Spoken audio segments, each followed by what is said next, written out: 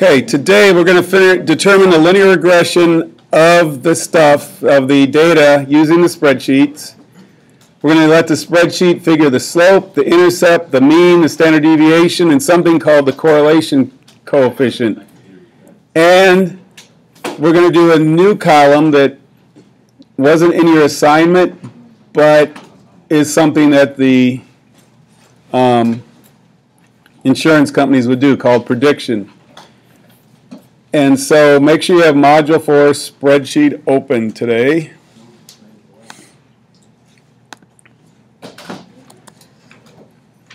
And that is this one. And this is what you need to have in. Does everybody have this data in? Yeah, everybody's spreadsheet is blank, so you need to put this data in right now. Man.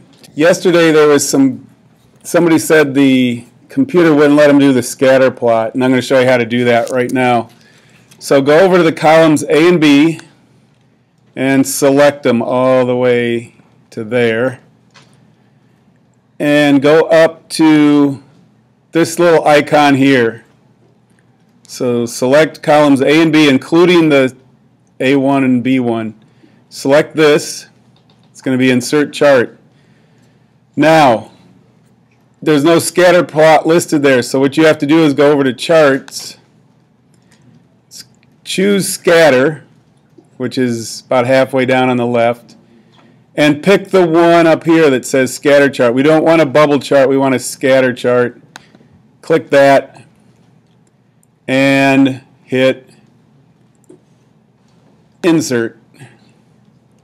And you can move it around, you can move it off your data. Just move it off to the side.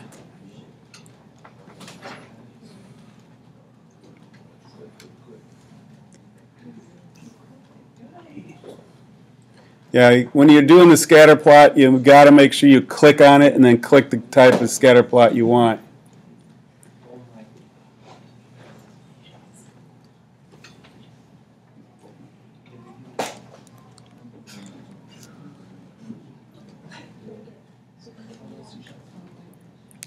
Then, everybody got their chart up? See a little down arrow up here? Click Advanced Edit. Advanced Edit, and it opens up this thing on the side here that says Customize. And we're going to call the name of the table let's just for ease call it a correlation table. So change the title to Correlation Table up here under Title. What I did is I clicked on the Advanced Edit tab. Then we're going to scroll down to the horizontal axis, which is miles from the ocean. We're not going to worry about the maximum and minimum. I'm not going to do that. We're not going to scale this right now.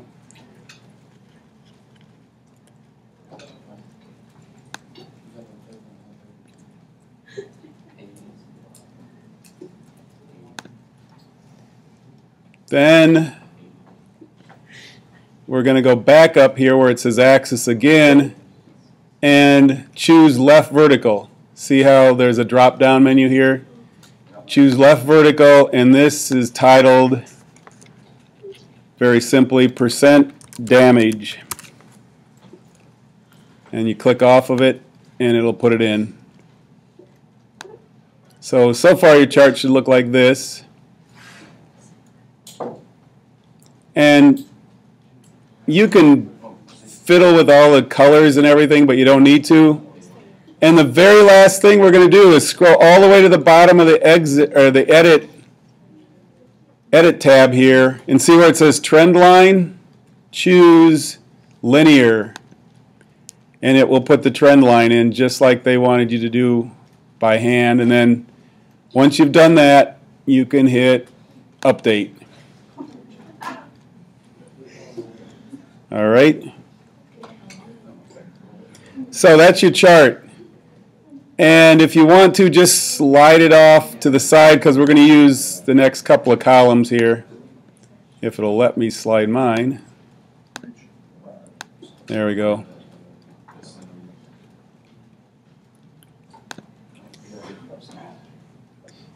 Now I'm going to go in close again. Column D.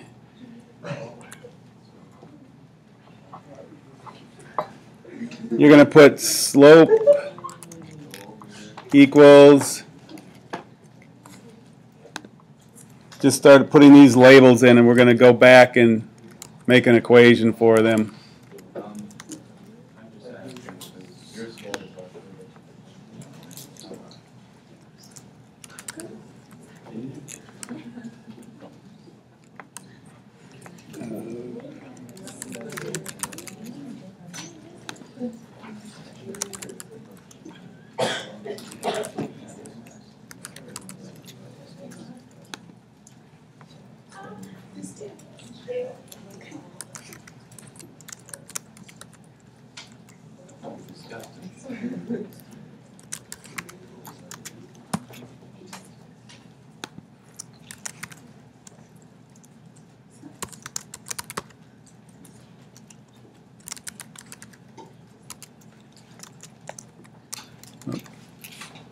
And a couple more, and then R equals.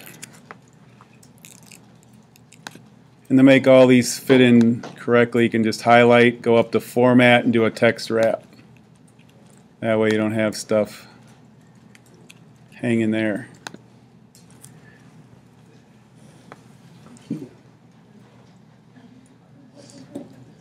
Now, who can tell me what the slope equation is? It's a pretty simple equation. It's, I mean, make it even simpler than that. Rise over run. It's your change in y over your change in x. And so that's basically what you're going to do here. You're going to go, your equation is going to be equal slope of the rise, which is column B. That's your y side, and your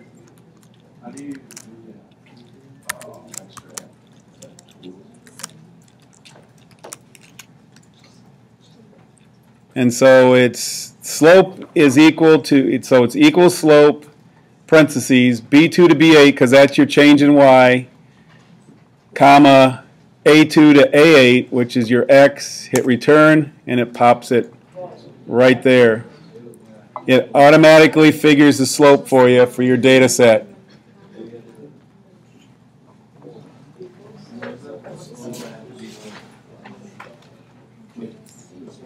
So I will go back up here, slide back out, I'll come up here now. And there's what your equation should look like. So your slope equation is equal slope, parentheses, B2 colon B8, comma, A2 colon A8, close your parentheses and hit return, and it calculates it for you.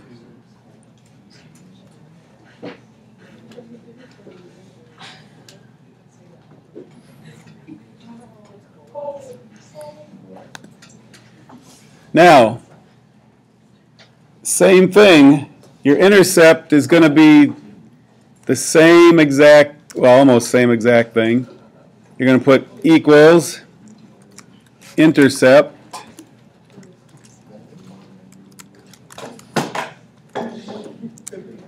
open your parentheses, put your y data in there, which is B2 to B8. And your x data in there, which is A2 to A8. Close your parentheses, hit return. It gives you your intercept, your y-intercept.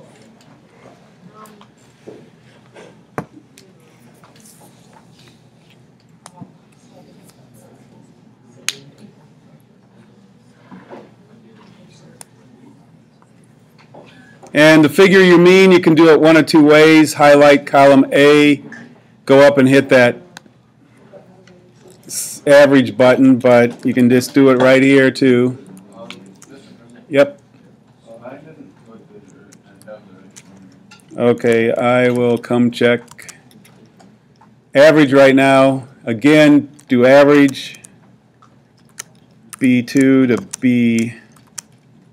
B8, close it off, and it should give you the average. Oh, sorry, that should be A. Sorry, that should be A. Going too fast. So, yeah, that didn't look right at all. Good catch there. Who was that? Nate? Yeah. So the average distance from the ocean these houses are 1.4 miles. The average damage then is B2 to B8. Close it off. Oh, come on. Did I forget the equal sign? Oh, I hit the asterisk. $67,000 damage average. So, okay, to figure standard deviation.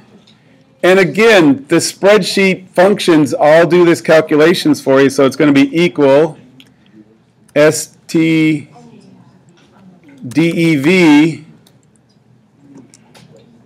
of, and we want to do the distance, so it's going to be parentheses A2 to A8, same variables, and boom. So standard deviation is STDEV, and I will, so there's the equation.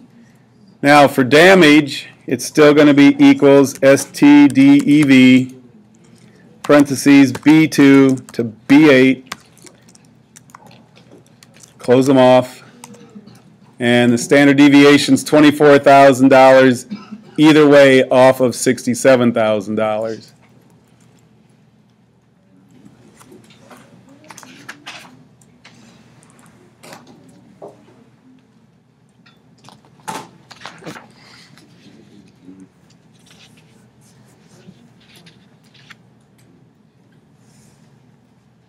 And then we're going to do the correlation coefficient, which tells you how good of percentage you are off. So, and again, that's another function. Equal CORREL. You do both sets of data, Y first, B2 to B8, comma A2 to A8.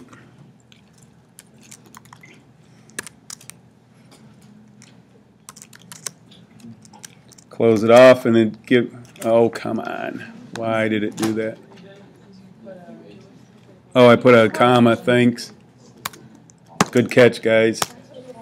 There. And so that's the same correlation, 97% correlation.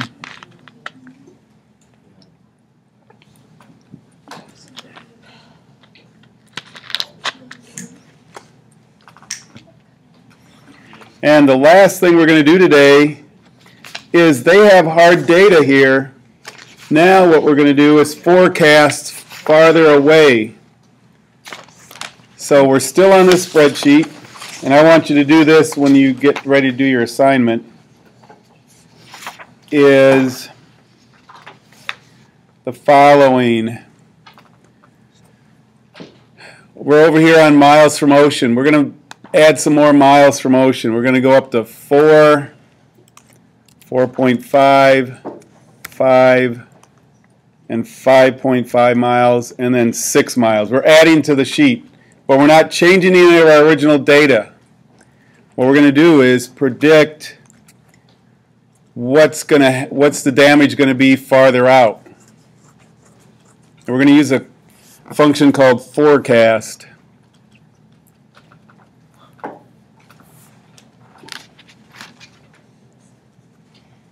And I'm going to slide out just a little bit so I can see my numbers.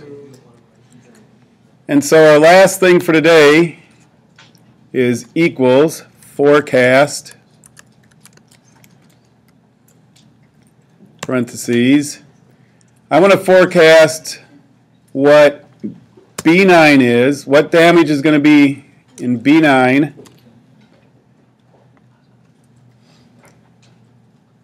Using the data from B2 to B8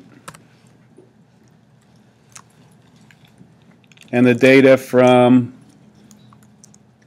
A2 to A8, if I can ever put the 8 in there. Close it off.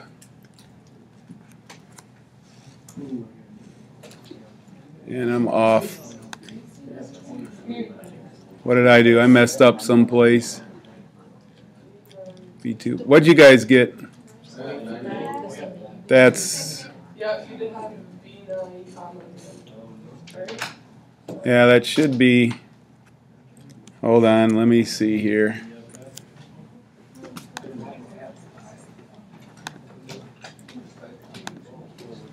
Oh, sorry, I wanted A9, sorry. That's... Yeah. Sorry, I messed up. I want to know. Just change B9 to A9, and it will fix it. So, and now, as Dana just says, we got the right formula. If you got the right formula, it's going to say 23.2. Drag it down, and it'll predict the rest. Now, here's what I want to show you on this one. 4 miles away, they expect 23% damage. 4.5 miles away, 16%. 5 miles away, 6%. 5.5 miles, what happens? What happens at 5.5 miles away? What's the damage estimate? It goes negative, so it's going to be 0. So